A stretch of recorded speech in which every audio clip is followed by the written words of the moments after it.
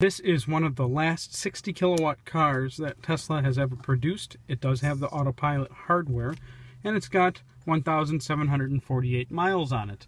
Of that 1,748 miles, I put on approximately 700 of those since a day and a half ago.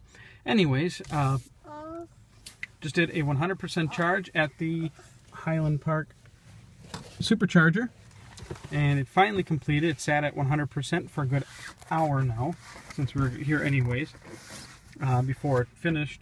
And just thought it interesting to note that at 100% on a brand spanking new 60 kilowatt car is 213 miles. And this one has a D revision battery pack, a 60 kilowatt D, as compared to my car's B pack, or original delivery pack was a pack. Smile, cheese.